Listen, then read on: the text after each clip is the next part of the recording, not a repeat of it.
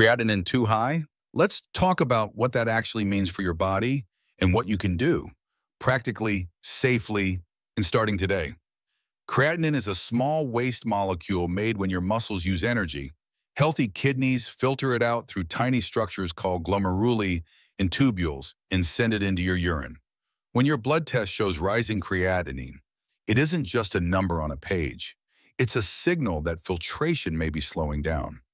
That slowdown can be temporary after dehydration, heavy exercise, or certain medications, or it can reflect ongoing strain from high blood pressure, diabetes, or chronic kidney disease. In the United States, tens of millions of adults live with chronic kidney disease, and most don't realize it because early kidney damage is quiet. Fatigue, ankle swelling, muscle cramps, loss of appetite, itchy skin, higher blood pressure. These can creep in so gradually that they're often written off as just getting older.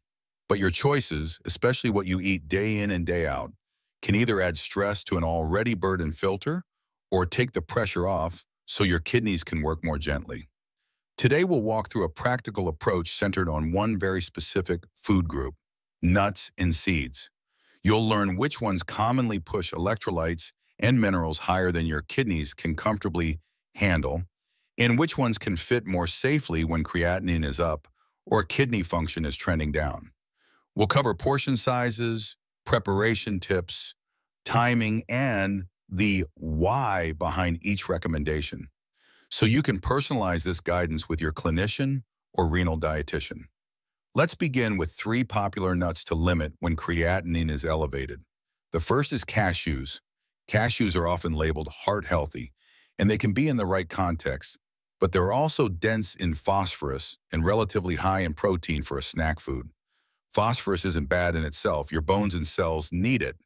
But when kidney function is impaired, excess phosphorus can accumulate, pull calcium out of bone, and contribute to calcification in blood vessels. That mineral burden can also drive secondary hormonal changes that make the kidney's job even harder. If you enjoy cashews, the issue is not a single cashew. It's the handful after handful habit, especially when they're salted or candied. In a renal-friendly pattern, what tends to go wrong is portion size and frequency. A healthy bowl on the coffee table becomes a daily habit that quietly adds up. If your labs show rising phosphorus or your care team is monitoring it closely, cashews are worth moving to the occasional column and replacing with options that are gentler on minerals balance. The second nut to treat with caution is almonds.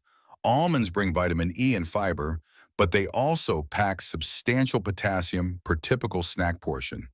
Potassium is essential for nerve and heart function. However, when filtration slows or certain blood pressure medications reduce urinary potassium excretion, levels can climb. High potassium, hyperkalemia, can present with nonspecific symptoms like weakness or tingling, or it can be serious, affecting heart rhythm. If your labs run high normal or elevated for potassium, large almond snacks, almond butter by the spoonful, and frequent almond-based flours and baking can push you over your individualized limit. Again, this is not about demonizing an otherwise nutritious food. It's about aligning your choices with your current lab trends and medication plan. The third to reconsider is chestnuts. Chestnuts differ from most nuts. They're lower in fat and protein and higher in starch. For people with insulin resistance or diabetes, a very common partner to kidney disease, starchy foods that digest quickly can spike blood glucose, and sustained high glucose damages the kidney's delicate capillaries over time. Chestnuts can also contribute dietary oxalate, and for those with a history of calcium oxalate kidney stones, routinely eating high oxalate foods without balancing strategies can raise stone risk.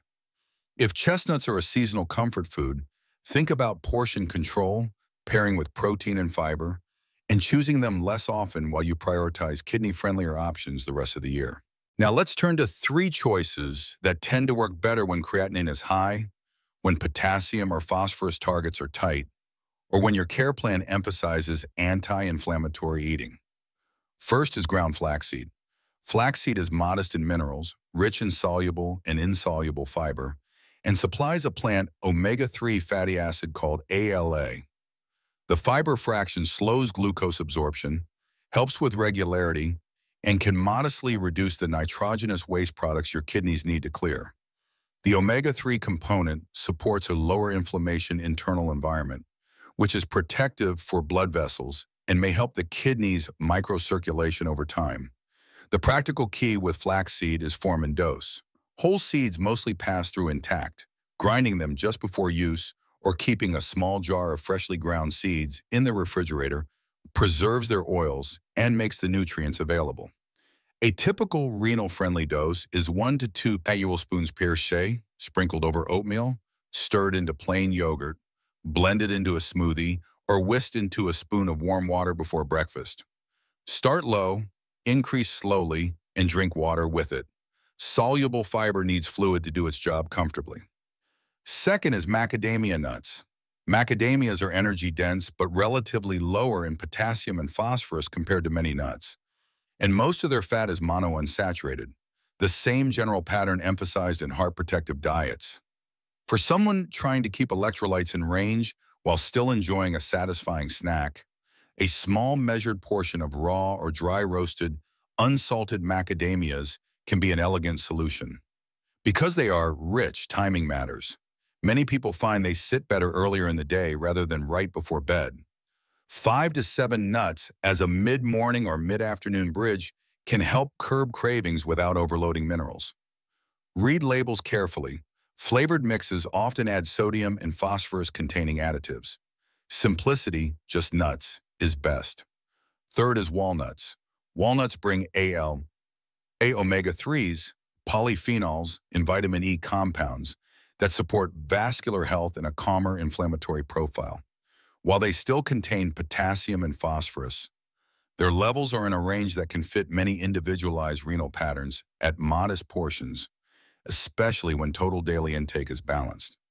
Practically, 4 to 5 walnut halves after breakfast or with a snack is often enough to capture benefits without gastrointestinal discomfort. If you dislike their slight bitterness, a quick toast in a dry pan or a brief soak followed by drying can soften the flavor. Always discard nuts that taste rancid or look moldy. Let's bring this together into a daily pattern that respects creatinine concerns and supports overall kidney health. Morning hydration sets the tone. Dehydration makes creatinine appear higher and forces the kidneys to concentrate urine. Begin your day with a glass of water, then eat a breakfast that emphasizes fiber and controlled carbohydrates. Plain oatmeal topped with a tablespoon of ground flaxseed and a few chopped walnut halves is a kidney-smart foundation. If you tolerate dairy and your clinician allows it, plain yogurt adds protein without sodium. If dairy isn't part of your plan, consider a low-potassium, low-phosphorus alternative and check labels for additives. At mid-morning, if you need a bridge, reach for 5 to 7 unsalted macadamias rather than a large handful of mixed nuts.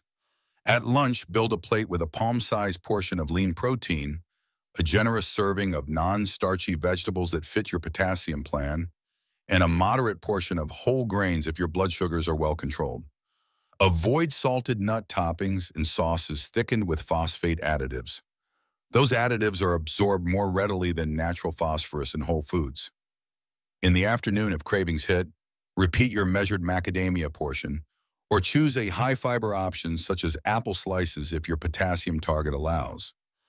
At dinner, keep sodium in check. Salt retains fluid and raises blood pressure, and both strain the kidneys. Season with herbs, acids like lemon and vinegar, garlic, and pepper instead of heavy salt blends. If you want something crunchy after dinner, choose a high-fiber, low-sugar option and save nuts for earlier in the day to avoid reflux or fullness at night. Across the day, drink steadily to thirst unless your clinician has given you a fluid limit. Kidneys like stable, consistent hydration. Portion size deserve a quick, honest review because they make or break the best plans. For nuts and seeds, a portion is much smaller than most packages suggest. Think teaspoons and tablespoons, not cups. Measure once or twice to train your eyes, then portion into small containers. Keep nuts unsalted and unglazed. Salted or candied products pull you toward overeating and add sodium or sugars you don't need. When you cook or bake, be cautious with nut flours. Almond flour, for example, concentrates the nutrients and minerals of almonds, so a slice of almond flour loaf can deliver the equivalent of a large handful of almonds without feeling like it. Labels matter. Phosphate additives hide in ingredient lists as terms ending in -phosphate or phosphoric. They appear in processed meats, some breads, shelf-stable beverages, flavored nut milks, and many fast foods. For someone watching creatinine and phosphorus, these additives are far more absorbable than the phosphorus in whole foods. Choosing minimally processed options and scanning labels quickly becomes second nature and pays dividends at the next lab draw. Medications and medical conditions also shape what's safe for you. Some blood pressure drugs, ACE inhibitors, and ARBs protect the kidneys long-term, but can raise potassium. If you take them, your potassium target may be tighter, and almond-heavy snacks may not fit. If you're on a potassium-lowering binder, your diet may allow more flexibility, but it's still wise to avoid large, concentrated sources. If you take blood thinners like warfarin, discuss flaxseed with your clinician. Fiber and omega-3s can be part of a heart-healthy plan, but your care team should coordinate any changes so they can keep your medication dosing steady. If you have a history of kidney stones, ask whether a low oxalate approach is right for you and how to balance calcium intake with oxalate to reduce absorption in the gut. What about protein? People with kidney disease walk a narrow path. Too little protein can lead to muscle loss and weakness. Too much protein increases nitrogenous waste and filtration workload. Nuts and seeds count toward your protein total, but they're not primary protein in a renal pattern. Think of them as nutrient-dense accents that provide healthy fats and fiber. Anchor your meals with the protein sources your dietitian recommends for your stage of kidney disease. Often modest portions of fish, poultry, or plant proteins adjusted to your labs, and layer nuts and seeds thoughtfully rather than liberally. A few practical substitutions make this easier.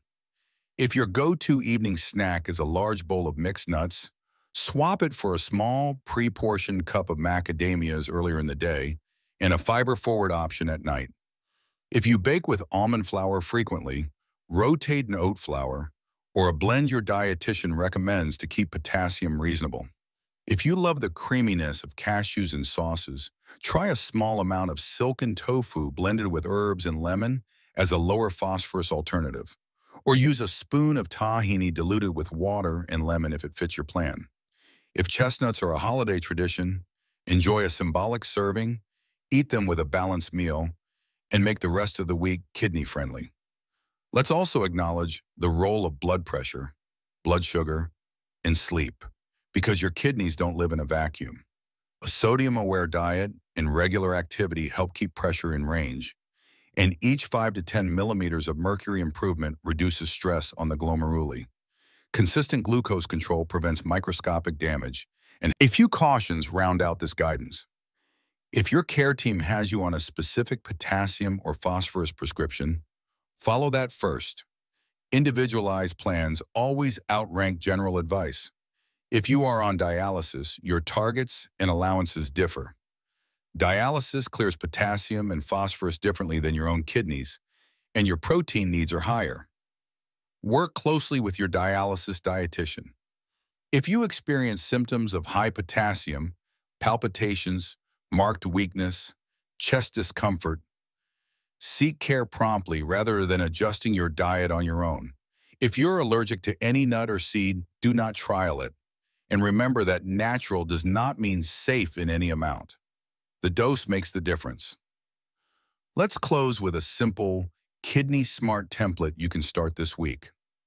On most days, begin with water, then a breakfast like oats or barley with 1 tablespoon of freshly ground flaxseed and a few walnut halves, sweetened if needed with berries or a touch of cinnamon rather than syrups. Mid-morning, if you're hungry, measure out 5 to 7 unsalted macadamias and enjoy them slowly. Build lunches and dinners around vegetables that fit your potassium plan, modest portions of lean protein, intact whole grains if tolerated, and sauces free of phosphate additives and excess salt. Rotate flavors, lemon and parsley one day, roasted garlic and rosemary the next. So eating well doesn't feel like a punishment. Keep cashews, almonds, and chestnuts for rare measured occasions. And if you do include them, make the rest of the day lower in minerals and higher in fiber and hydration. Over time, these steady choices lighten the workload on your kidneys, help stabilize electrolytes, and support the rest of your cardiovascular system. You'll likely notice less swelling, steadier energy, and more comfortable digestion as your labs settle. Your kidneys work quietly, every minute of every day. When creatinine sneaks upward, don't panic and don't ignore it. Use that number as a nudge to rebalance what you eat, especially your nuts and seeds, and to check in with your clinician. With portion awareness, label literacy, and a calm, consistent plan, ground flaxseed in the morning, measured macadamias for satisfaction, modest walnuts for vascular support, and fewer bowls of high-mineral snack mixes, you give your kidneys the environment they need to keep doing their job for years to come.